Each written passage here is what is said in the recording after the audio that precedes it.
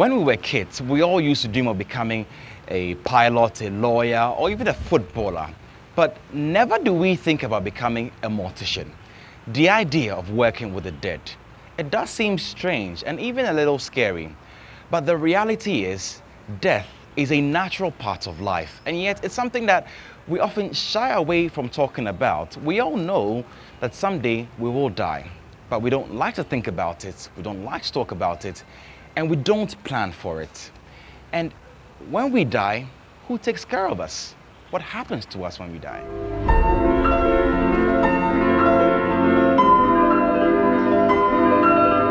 Francis did not dream of becoming a mortician, but as fate would have it, he was posted to the Kolebu Teaching Hospital morgue for his national service, where his life changed forever. I was inspired by one of the doctors. She's a female doctor actually. We were in the theater one time and then I asked her why a female like her is interested in doing this kind of job. And the answer she gave was very inspiring to me. I was like, okay, let me also dare and then pursue this course. So that's how come I've been in this field. So what happens when someone dies? What do you do? Okay, I think this is a very practical aspect. So I think we would have, if you wouldn't mind, we can go to the field and then you have it in yourself. This is our receiving end. At the same time, the exit end. When someone dies, the hearse goes for the ward rounds or whatever hearse the body is lying in. We come to this point, we get it out, we wash the bodies and then we place them in the fridge. Where do you wash the bodies? We have a place here. Room for no foil. For body. So this is the washing process. We wash from here and then we put it in the fridge.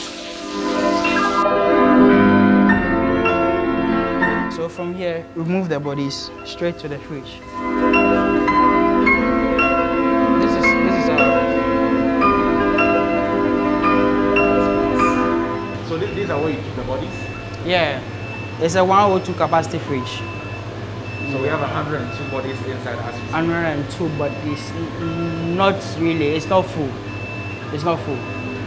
Some people say that some of the bodies wake up at night. Some say some of the bodies even slap you when you are bathing them. Do some of these things that we hear about working in the morgue, do they really happen? Per experience, I have never experienced anything like that. But like I said, way before I even start working on the field, I mean, in such an environment, these are some of the misconceptions outside, superstitions and all that. That was the more reason why my mom was opposing the fact that, oh, this is what my son is going to do. But I mean, upon working here, I realized most of the stories outside is not true. Okay. It's not true. There are also some people who say that you guys also sell body parts, body fluids. The fluids, nails, hair for ritualists and some pastors. And have you ever witnessed such a thing? Well, like I said, I've been in this field for like 7 years now. Nobody has ever come to me for such a favor or such a request. To me, it's not true. It's not true. But working here, don't you get scared? So it's all part of the experience. Initially, it wasn't easy.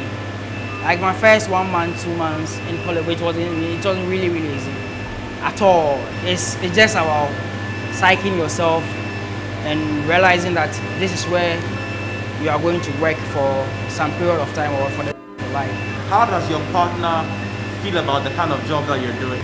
My current partner, we met at a time where I have already started this thing, and she already have a clear idea where I was working before we even started dating.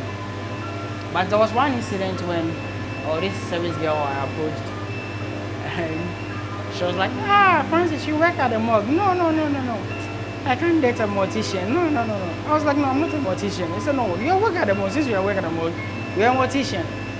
So I never had the opportunity to ever date her. So now that the body has been sent away, how has this job affected, or how do you even view life and death in the first place? And has it solidified your belief or your faith in God or any higher being or higher power? It has really changed my perception of viewing life, like in the outside world. Yeah, and being on this world has also humbled me in general, due to the fact that some of the stories surrounding death, some is very crazy. Because day in and day out, you're moving out, you don't know what might happen to you. Saki Festus is my name. I'm a mortician. My name is Raymond Alode and I am a mortician. My name is Papa Brown and I'm a mortician. As we go about our daily lives, it is easy to forget that death is an inevitable part of the human experience. But the work that Francis and his colleagues do reminds us of the importance of honoring and respecting the dead, and also cherishing the time that we have with our loved ones. And so when you run into a mortician, be thankful for the path that they chose for who will take care of us when we die. Emmanuel Samani, TV3 News, Accra.